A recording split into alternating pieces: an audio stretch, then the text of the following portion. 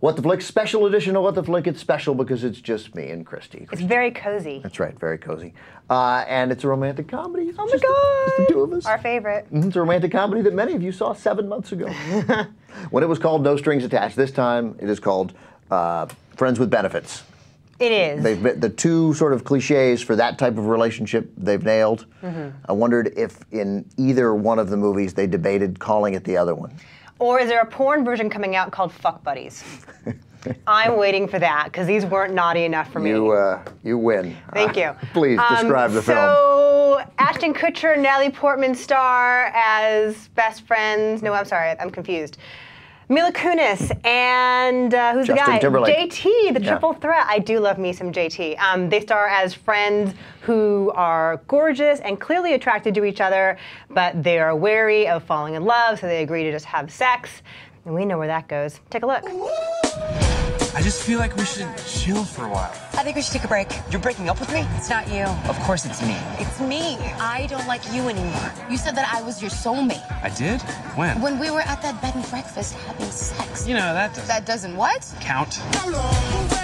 I'm done with the relationship thing. I'm emotionally unavailable. I'm emotionally damaged. You know what I'm saying? No emotions, just sex. So I guess we should just start. Bedroom. What's wrong with the couch? The bedroom has better light. And since we're just friends, I don't have to be insecure about my body. Come on, you're beautiful. You have nothing to be insecure. That sounds emotionally supportive. Lock that down. Your ass is a little bony. Much better. I can work with that. Okay. Should be fine. Whoa! Mom! I don't know what you're doing. I can't see you putting on your black underpants. Jamie, baby, I missed you. Oh, baby. Did your boobs get bigger? It's just sex. That never works. Nah, you don't get it, bro. Jamie's different. She's no different. What do you know about women? You're gay. But the offers still keep rolling in. Naturally, look at me. Come with me to LA. You'd be a great distraction for my family. They'll love you. All fast talking and brusque like I'm bringing home a carny. Are those braids? Yeah, he was going through a crisscross phase.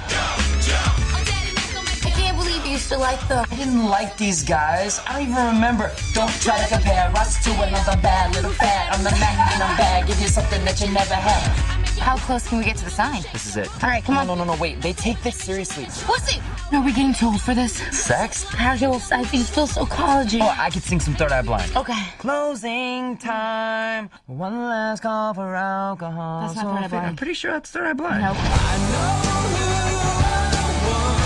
You have a boat? I live in Jersey. And I ain't taking no ferry. Unless it's out to dinner and a show. Bam! So one of the big differences in this movie, as opposed to No Strings Attached, is that in this movie they meet and form their friendship. In No Strings Attached, they've been friends for some time. For a long time. Yeah. Yeah. But mainly the difference is that this one is like embraces being rated R. And this one is good. That part's different too. Now they have a ton of chemistry. Yeah, they do have some chemistry. They do, and they're gorgeous. I don't know about a ton, but they have chemistry. I know you have some reservations about JT's acting chops. I do, and I think he's a tremendous performer, and I think he is interesting to look at. And I don't mean like because he's good looking. I mean he's got something, and I bet in 2 years he'll probably deliver a great. You know, he's been good in these smaller roles. He's great in Social Network. Yeah. He's great in Alpha Dog. But here he is, carrying the movie. And there were just some moments that required some drama that I didn't think that my hunch is he'll look at and think, nah, I'm going to have to get better. And my hunch is he'll get better. Because he has a work ethic. Because he cares. And he cares and he's got it. He knows how to work the camera. It's just not quite there yet. Yeah, and this is fun. I mean, they have this really playful, light banter, but there's also like an edge to it. There's some very subversive one-liners here. Yeah. There are jokes about like being Jewish and Puerto Rican and Scientology, and it goes places that I did not expect it to. It doesn't feel gratuitous. No, the Jewish line was spectacular Yeah. about how there are no Jewish models. I loved it. Yeah, It was but glorious. the joke, except for Barbara Felly. Who? Barbara Felly. Oh yeah, right. But She's that's, Israeli. Yeah, well, that she's but no, no American Jews. There you go. So, By the way, by the way, I'm sure there are tons of Jewish models. I'm sure the world is silly with Jewish models.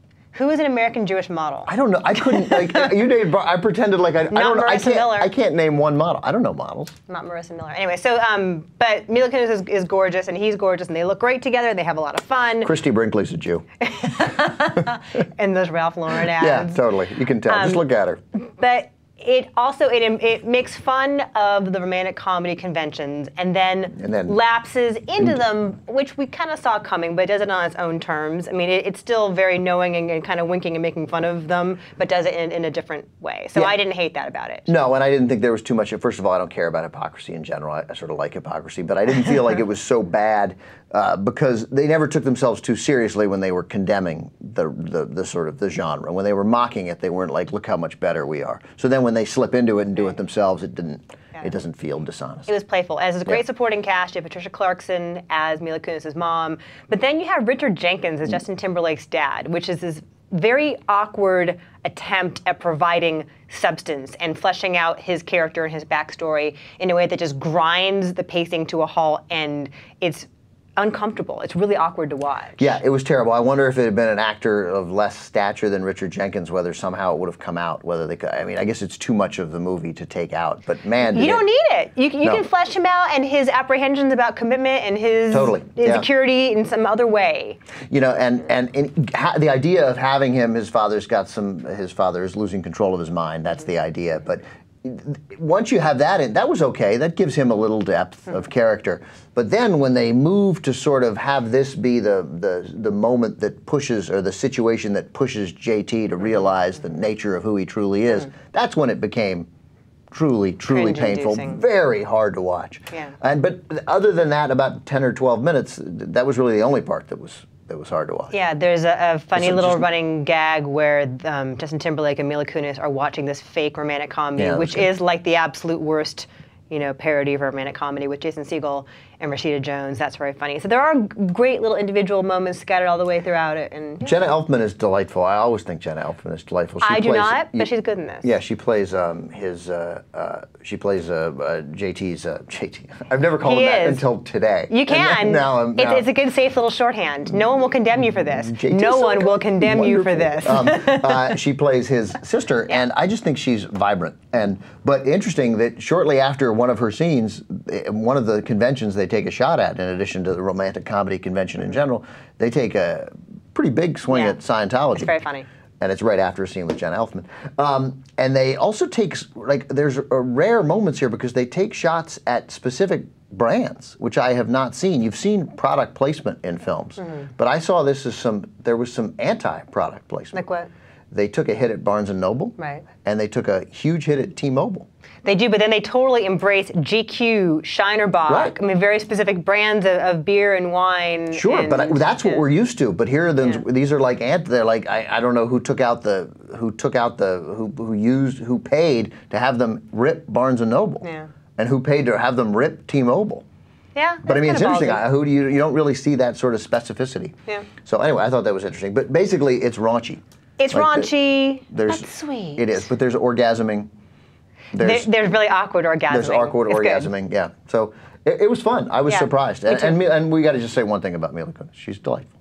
Oh, she's gorgeous. Yeah. Oh, she's good too. No, as she showed in Black Swan, there is way more to her than just being the ditzy, pretty girl that she played on like that 70s show, or doing Meg on Family Guy. There's a lot more to her than that, and yeah, gorgeous. But before we do, we got to compare the movies just a little. I want a little, because here's this is raunchier, it's better, but I believe that the movies are almost identical, not so much in the story, they're incredibly similar, obviously, slight little differences. But think about who's in these movies. They're the same person.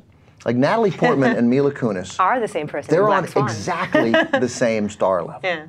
Natalie Portman she's been there a little longer, and she now has an Oscar. But it's from the movie. And she went to Harvard. And she's got, and that's one of my problems with No Strings Attached with Natalie Portman, who I think is a wonderful actress, is that I feel like she's too substantive for a silly role like that. So I had trouble buying her. She's not as comfortable playing light.